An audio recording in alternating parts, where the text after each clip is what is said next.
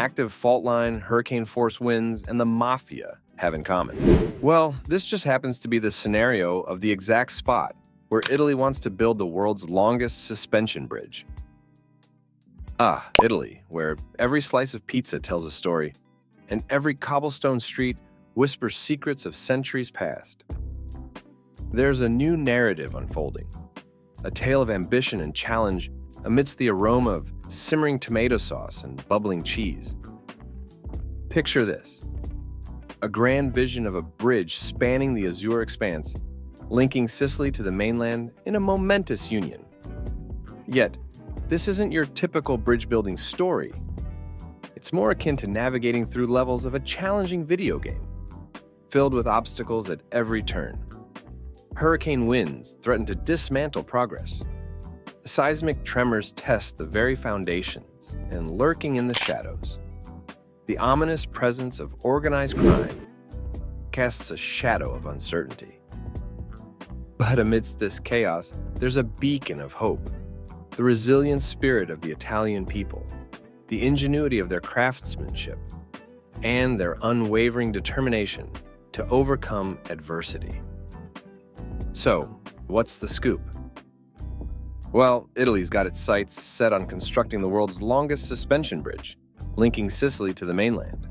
Sounds impressive, right? Hold on to your hats, because Sicily isn't exactly known for its tranquil weather conditions. We're talking hurricane-force winds and an ever-active fault line. Oh, and did I mention the potential interference from the Mafia? It's like trying to build a delicate Lego tower right in the middle of a raging storm of children at Disney's Legoland. Imagine the chaos. Now, you might be wondering, how in the world do they plan to tackle such a Herculean task? Well, my friend, that's precisely what we're here to uncover. Buckle up, because we're about to embark on a journey into the tumultuous saga of the Strait of Messina Bridge. And be sure to watch until the end, because that's where the juiciest part of the story is. What, or should I say who, is lying in wait to derail this project? You don't want to miss the best part. But before we delve into the nitty-gritty details, let's acquaint ourselves with Sicily. Home to approximately 5 million inhabitants, this Mediterranean gem is more than just a picturesque island. It's a vibrant hub of agricultural activity, renowned for its wines, bountiful fishing grounds, and thriving tourism industry. In essence, it's the life of the party, contributing significantly to Italy's GDP. However, despite its allure, accessing Sicily isn't as straightforward as hopping on a scooter and zipping across. Oh no, it involves a time-consuming ferry ride, chipping away at your precious vacation hours just to traverse a mere 3 kilometers of water. Talk about throwing a wet blanket on your holiday plans. So, why the delay in constructing a bridge or tunnel, you ask? Well, it's like procrastinating on a daunting DIY project. You know it's necessary, but the sheer magnitude of the endeavor is enough to make anyone hesitate. Yet, with the promise of immense economic, social, and logistical benefits that come with seamlessly connecting Sicily to the mainland, the question remains, what's holding them back? And if you're as intrigued by this epic saga of bridge building, engineering marvels, and the occasional run-in with the Mafia as we are, then you won't want to miss a single update. Subscribe to the channel now to stay in the loop. I'm releasing more videos this month than ever, and you don't want to miss them. So please press those like and subscribe buttons now. Thanks. Now let's get back to the video. Italian history, where even ancient Romans were flexing their engineering muscles with makeshift bridges. So picture this. It's 252 BCE, and old Roman consul Metellus is like, hey, let's build a bridge to Sicily.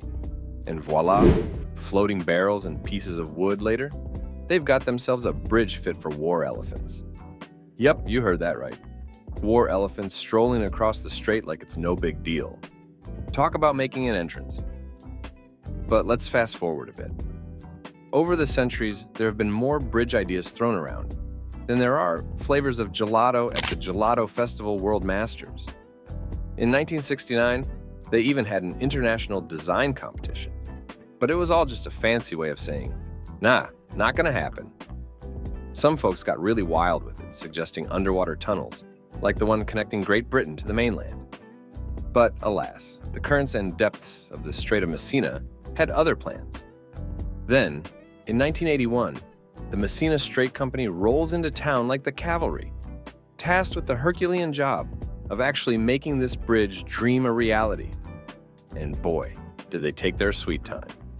30 years later, after more planning than a Roman conquest, they finally had a detailed plan. Talk about a slow burn. But hey, who's counting the years when you've got a shiny new bridge on the horizon? Better late than never, right? All right, folks, buckle up because we're about to dive into the specs of this bad boy, the Strait of Messina Bridge. We're talking about a bridge so epic, it's like the Michelangelo's David of bridges, towering, impressive, and probably not wearing any pants. So let's break it down, shall we? First off, we've got the length. At a whopping 3,300 meters, this bridge isn't just breaking records, it's obliterating them. Say goodbye to the current champ, the Canal Bridge in Turkey, because this bad boy is about to steal its thunder and then some. And don't even get me started on the towers, 382 meters tall, making them taller than the Empire State Building. That's right, folks. We're talking about towers so high, you might need oxygen tanks just to reach the top. But wait, there's more. Not content with just being the longest and tallest bridge in the world, this masterpiece will also snag the title of Italy's tallest structure ever. Talk about reaching for the stars, or in this case, the clouds. Now let's talk logistics. This bridge isn't just for show. It's got a job to do. Connecting Torre Faro in Sicily with Villa San Giovanni on the mainland, it's going to turn a 40-minute ferry ride into a quick 4-minute drive.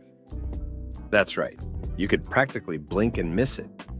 And with the capacity to handle 6,000 vehicles per hour and 200 trains a day, it's like Grand Central Station on steroids.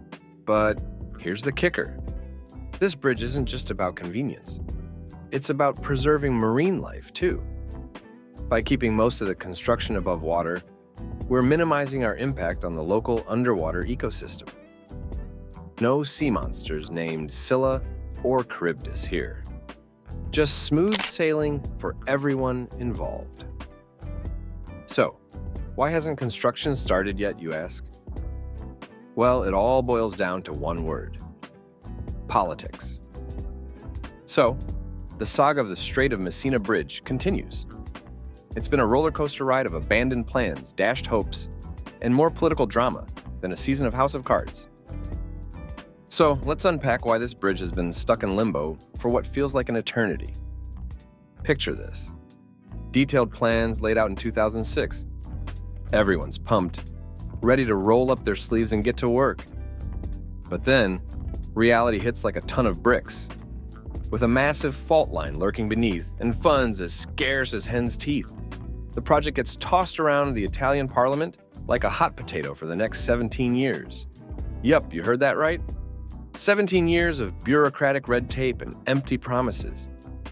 It got so bad that folks started using the phrase, "I'll do it when the bridge to Messina is finished," as a metaphor for when pigs fly.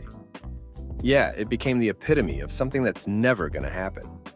But hold on to your hats, because in 2024, the impossible might just become possible. After decades of nail-biting anticipation, the Italian government finally gave the green light. Cue the confetti, folks, because it's officially a historic day for Italy, at least according to the infrastructure minister. Construction is set to kick off in June 2024, with a jaw-dropping price tag of $12.7 billion. But hey, even with all the paperwork sorted, there's still one tiny, itsy-bitsy hurdle left: actually building this monstrosity. So you've got this perfect spot for a bridge, strategically connecting Sicily to the mainland. It's basically the golden ticket of locations, right? Well, not quite. Because lurking beneath the surface lies a little geological surprise: a fault line between the African and Eurasian plates. Back in 1908, this fault line decided to flex its muscles with a magnitude 7.1 earthquake. wreaking havoc and causing devastation on both sides of the strait. And guess what? The epicenter was smack dab where they're planning to build this bridge. But fear not, my friends, because engineers aren't ones to shy away from a challenge. They've got a few tricks up their sleeves to tackle seismic forces like a boss. First off, those massive towers, they're strategically placed on land for extra stability, like a cat clinging to a scratching post during a storm. Plus, they're fitted with hourglass-shaped struts, allowing the bridge to do a little earthquake dance without breaking a sweat. And let's not forget about the length of the deck itself. Over 3 kilometers of bendy goodness, perfect for distributing stress like a pro. But wait, there's more. Remember those gale force winds that love to wreak havoc in narrow spaces? Yeah, they're a real pain in the you-know-what for suspension bridges. But fear not, because this bridge isn't your average Joe. Nope, it's been designed to be as aerodynamic as a fighter jet. Those 3 box girders, they're not just for show. They're tapered to deflect crosswinds like a boss. With a design like that, experts say this bridge could handle winds stronger than a hurricane. Talk about a breath of fresh air. Even with all the engineering wizardry in the world, there are some challenges that just can't be solved with fancy equations and blueprints alone. Yep, we're talking about those pesky social and political hurdles that seem to pop up like weeds in a garden. Yes, we've saved the juiciest tidbit for last, folks. Let's talk about the elephant in the room, or should I say, the Mafia. Yep, we're diving headfirst into the murky waters of organized crime and its potential impact on the Messina Strait Bridge project. So, here's the lowdown. Sicily and Calabria, the 2 regions this bridge will be connecting, aren't exactly rolling in dough. In fact, they're the poster children for economic hardship, with the most impoverished GDP per capita in Italy. And where there's poverty, there's often organized crime. Enter the Mafia. We're talking about the big leagues here, the Sicilian Cosa Nostra and the Calabrian 'Ndrangheta, 2 infamous organizations known for their iron grip on everything from businesses to, you guessed it, construction projects. With a project of this scale, it's like ringing the dinner bell for these guys. They've got their hands in everything, from transport to supply chains, and they're not afraid to play dirty.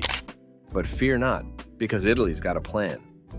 According to Matteo Salvini, the infrastructure minister and chief architect of the project, they're not about to let the Mafia rain on their parade. They've got measures in place to ensure that only the best companies get to work on the bridge, and they're ready to tackle any shady business head-on. But hey, enough about the Mafia. Let's talk about the bridge itself. Will it actually see the light of day this time around? It's been a long and bumpy road, but with the recent green light from the government, things are looking up. So, what do you think, folks? Is the Messina Strait Bridge destined for success, or are we in for another round of political drama? Don't forget to hit the like and subscribe buttons now, and I'll see you in the next video. See you in the next video. See you in